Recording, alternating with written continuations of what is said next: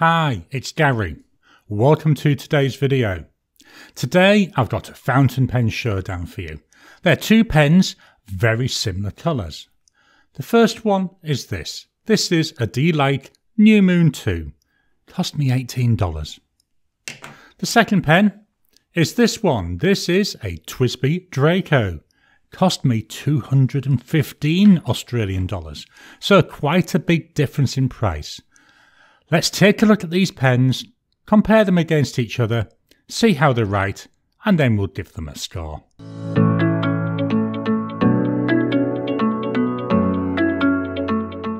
So welcome down to the mat. Let's jump in. So the first pen for today is by Delike, and it's the New Moon 2. I love the colouring of this. It's muted. You know, it's not jumping off there in your face, but it is unusual. Just one more turn round for you. The cap takes 3 turns to come off. So it takes quite a few. I don't like that. I'd much prefer that if it was like 1 to 1.5. But then we've got a cartridge converter with metal fittings. The nib on this, it's fairly small, number 5 size, but it's a Delike one, and it's in fine. Let's look at the body now.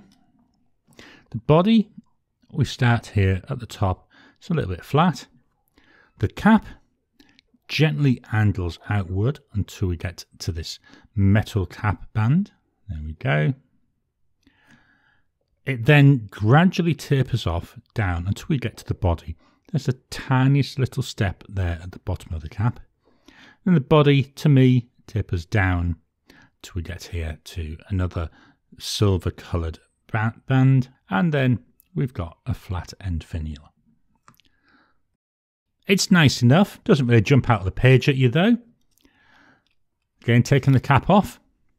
In my hand, I do find this pen, it feels ever so slightly too short. If we look down at the bottom of the section, my fingers are nearly touching. It's very narrow. If I post it, it actually feels quite nice. And this is how I tend to use this pen. It's one of the few pens where I actually do use it posted. It still feels a little bit on the narrow side, but nowhere near as bad. I think, I don't know, maybe that extra length is somehow tricking my mind. Let's pop this one out of the way and we'll fetch in the TWSBI Draco. So very similar patterning on this. As you can see, it's got them gorgeous, it's got more brighter colours, I would say. There's still hints of black. We will look at them side by side in a second.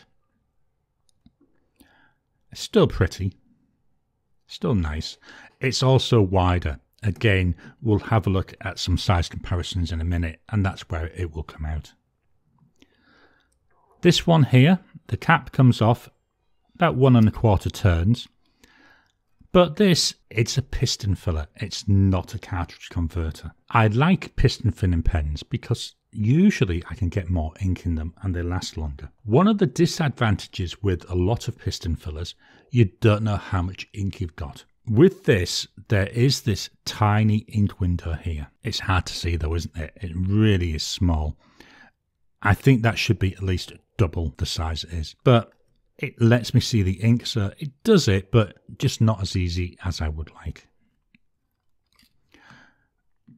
We'll take a very quick look at the nib. This is rose gold coloured, but again, it's a small nib. It looks wider than the Delike one, but it's still a number 5. Let's take a look at the body. So we've got a flat top. In there, we've got the TWSBI logo. We come down into the main cap. To my eye, this very slightly tapers out till we get to the bottom of this rose gold coloured clip. Then it seems to go still slightly tapering all the way to the end of the cap. We've got TWSBI engraved on there. I think that looks nice. Then we've got this rose gold coloured cap band with a drop down to the main body. The main body, again to my eye, ever so slightly tapering down till we get to another rose gold band. And then here, this is the piston mechanism. I'm not going to fiddle with that because there's ink in the pen. And we've got there a ever so slightly domed end.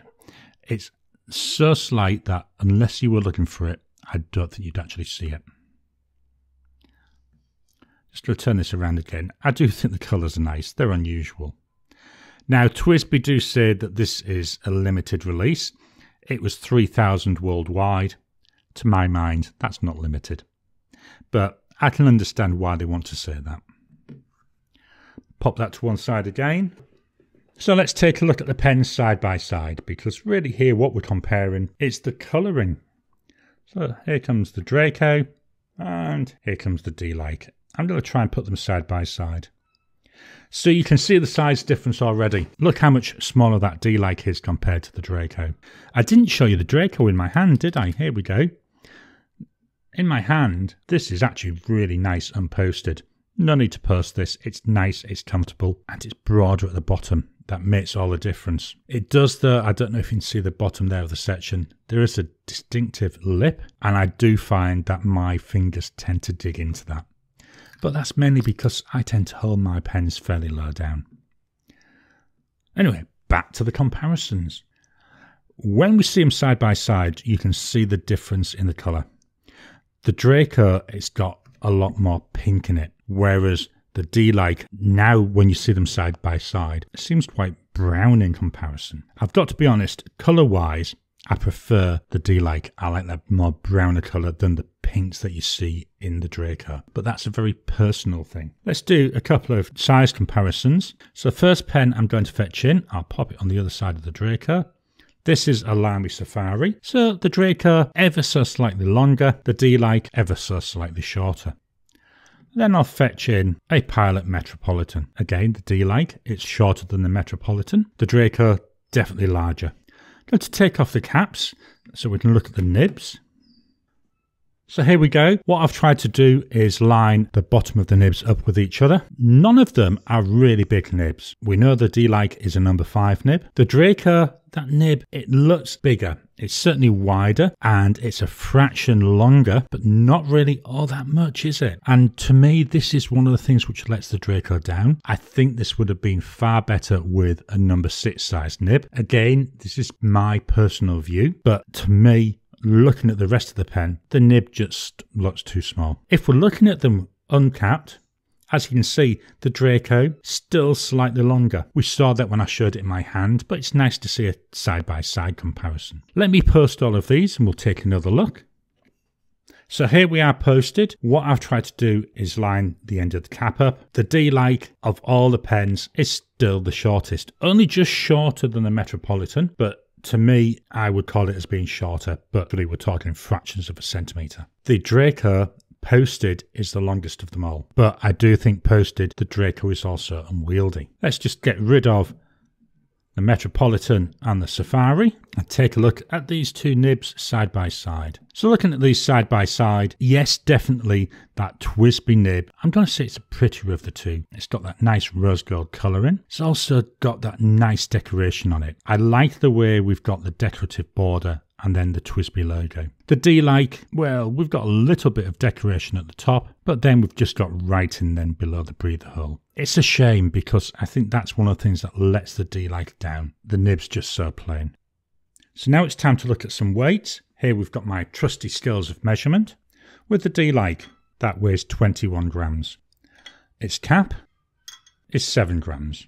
With the Draco, 31 grams, a little bit more, but not substantially. The cap, that's 10 grams. Let's just move this out. I'll fetch in my trusty rule of measurement. There we go. So with the Delike, we've got a length of 13.3 centimetres capped. Uncapped, we've got 11.9 posted. About 15.5. The width of the body here at the widest part is 1.27 centimetres. The width of the cap is 1.42 centimetres. And the section, it goes from the narrowest at 1.07 centimetres up to 1.2 centimetres. As I say, I think that section a little bit on the thin side. The Draco, 14.2 centimeters. Uncapped, 12.8 centimeters. Posted, 16.9 centimeters. The width of the body, definitely a wider body. This is 1.52 centimeters. The cap, 1.6 centimeters. And the section, the narrowest is 1 centimeter and it goes up to 1.2. So very similar, but it feels a lot wider. Let's get rid of that. This is the bit though we've been waiting for. We want to see how the pens write. So here comes my optic paper. This is in a black and red notebook, but uses Oxford optic paper. What ink am I going to be using? I've decided to use the same ink in both pens, because that's a good way to get a comparison, isn't it? The ink I've picked is by Diamine, and it's Diamine Syrah. So this is a nice, I'm going to call it a crimsony colour. There's a fair bit of purple in it though. I do see some shading on this card, and in most pens I do get a little bit of shading. So it'll be interesting to see if that comes through in our writing today. So the first pen, this is the Delike New Moon 2. Fine nib. It only comes in a fine nib. And this cost me a whopping 18 Australian dollars. The ink, as I said, by Diamine. And it's a Syrah. Drying times, immediate. 10 seconds. 30 seconds. So after 30 seconds, that one's nice and dry. I'm going to move the microphone down to the page so you can hear the pen writing.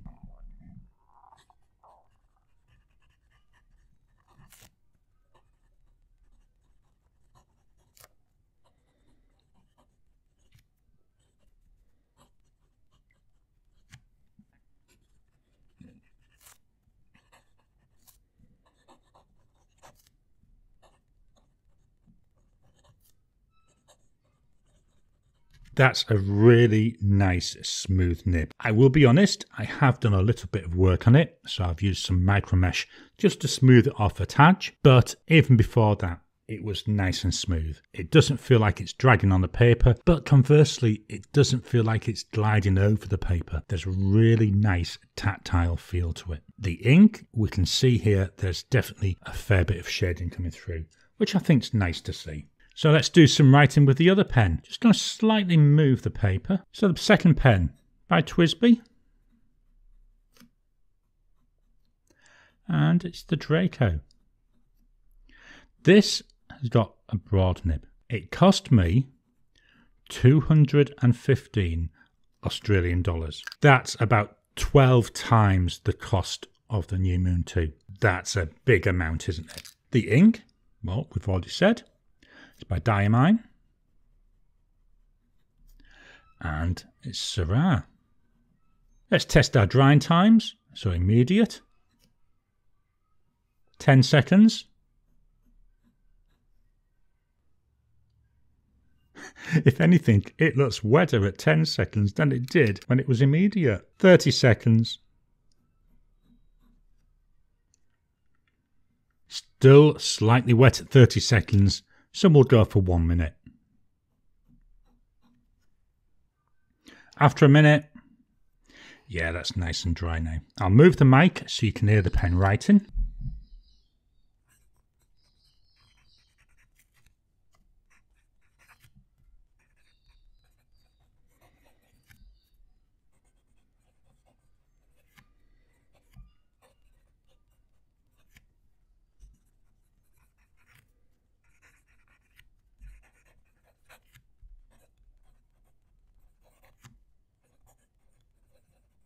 So with that one, again, the nib, it feels quite nice to write with. The thing I notice is, to me, the nib, it does feel a little bit on the stiff side. I'm still seeing a little bit of shading, and we'll do a comparison between the two in a second. Obviously, the line, it's much thicker. You know, we're talking about a fine versus a broad nib. Let's quickly go over and we'll take a look in my Galen leather notebook, and this uses 52 GSM Tomoe River paper. So we start with the New Moon 2. You know, I'm calling out here, it's comfortable to use posted. Unposted, bit too short. Not unusably short, but certainly for a longer writing session, I need to use it posted, and it's quite comfortable, so it doesn't bother me. The nib, smooth, tiny bit of feedback. It feels a bit soft, so there's a bit of bounce to it, so it doesn't feel like using a pencil. Can see some colour variation. Yes, as I'm calling out, doesn't jump out of the page, but if you're looking for it, it's there. Had no issues with hard starting or with strips. The ink, I've called out. I think for this pen, the colour of the pen is more brown, so the ink isn't really a spot-on match. The next line below, we've got a hash mark, then I smudge one. We've got a little scribble, then I smudge one. You know, it's moderately wet. Below that, we've got line variation. So the first 3 is no pressure, the next 3 is with pressure. And then we've got the figure of 8. So here you can see, yes, we do have a nice amount of line variation available to us. Then at the very bottom, that scribble, that's one continuous line just to check on the ink flow. So altogether, really nice. I enjoy using it. Let's switch over and look at the Dracos. So on this one, the ink looks darker. I'm guessing that's because it puts down a slightly wider line. This pen is one that I'm in two minds about. It does write nice. It does look nice. I just think it's overpriced. This was 215 Australian dollars. And to be honest, I do think that was too much for what you get. If it had had the number 6 nib, I think it may have been worth it. But as it is, I would have been more comfortable paying about 150 Australian dollars. I haven't used this ink in a while, which is why I thought, well, I'd get it out for this test, to be honest. So I'm enjoying it. It's nice to use an ink that's been sat in the cupboard for a few months. I can definitely see character in my writing. I don't think it's as much as I see from the fine nib. The nib, it's nice and smooth. Again, no issues with skipping or hard starts. I think this ink, it's a nicer colour match to this pen. It's a wetter pen. As we saw on the optic paper, you can see on here as well. Line variation, again, you can see there's a little bit. Not a massive amount, but we weren't expecting that anyway. And then the flow at the bottom, again, keeps up quite nicely. So let's jump back over to the optic paper. What I've done here is I've lined it up so we can see the writing samples from both pens. You can definitely see a difference in the lines. We expected that. I personally can see more shading coming through from the finer nib than I can from the broad nib. The New Moon 2, drier, going to be better for longer note-taking sessions. But I also enjoy using the broad nib, so I think it's a little bit of a muchness. As I've said earlier, 12 times the cost for the Draco over the New Moon 2. That's a big difference, because at the end of the day, guess what? They both do the same thing. They let you get ideas out of your head and onto paper. So let's give these some scores. Well, I'll fetch both pens back in so we can have them both on the pages. Well, there we go. So with the Delike, I love it. I think the pen looks nice. It's a browner colour than what I usually think it is. But again, I actually quite like that. It's a bit of a short pen. That does come into play when you're writing, but not enough to cause an issue. With the Draco, you know, just look at this colouring. It's a lot pinker. To me, I prefer the browner of the Delike, but again, it's a very personal point. I still think it looks nice. It's still enjoyable to look at. You know, we get a lot of chatoyancy as we turn it around. I'm just going to do a little bit there. For pen looks, well, what am I going to do? To me, it's hard to separate in terms of looks because I think they both look equally nice. So I'm going to give both these pens 9 out of 10 in terms of pen looks. Writing experience. I love the way the Draco feels in my hand. It's nice and wide at the bottom. It's a nice length. Altogether enjoyable to have in my hand and use. With the Delike, not so much. It feels narrow. It feels short. I have to use this posted if I'm going to be using it for any length of time. So for writing experience, and this is where I'm thinking about how much do I enjoy using this, because the Delike is short and I need to use it posted, I've got to give that just 9 out of 10. Whereas for the writing experience on that Draco, I'm going to give that one a 10 out of 10. Ink Fleur. Both keep up really nice. No issues with either of them. There we are, just moving the pens out of the way. When we looked on the Tomoe River paper, there was no issues. So Ink Fleur, I'm going to give them both 9 out of 10. So now we come to the interesting score. Value for money. The Delike, $18. It lets me get ideas out of my head and onto paper. I enjoy using it. To me, value for money, this is a 9 out of 10 because $18, to be honest, you're going to struggle to get better value. The Draco, 12 times the cost, 215 Australian dollars. As I said, personally, I feel that this Draco is overpriced. If it had been about $150, yeah, I'd have been more happier. I'm still glad I got it. I still enjoy using the pen. But in terms of value for money, I think the best I can give this is a 7 out of 10. Which means the total scores for the Delike is 9 out of 10, and for the Draco is 8.75 out of 10. So they end up being quite close. Of these two pens, I really do prefer the Delike. I know I've gone on about this a few times. I could get 12 Delikes for the price of one Draco. So I could have all a load of different colours and maybe even play around with some of the nibs. So I could get a lot more, I'm not going to call it fun, but I could get a lot more enjoyment and variety by using the Delikes. The Draco, yep, it's always inked up. It's comfortable to use. I enjoy writing with it, but I still have to come back to the cost. So this is my showdown between the Delike New Moon 2 and the TWSBI Draco. I hope you've enjoyed today's video. What do you think of these pens? Have you got them? Have you got pens similar to them? Please drop a comment down below. Let's kickstart the conversation. Please hit the thumbs up button every time you like, every time you comment. Well, it just helps with the YouTube algorithm. If you haven't already, please subscribe to my channel so that you can get new videos as I release them. I'll talk to you again soon.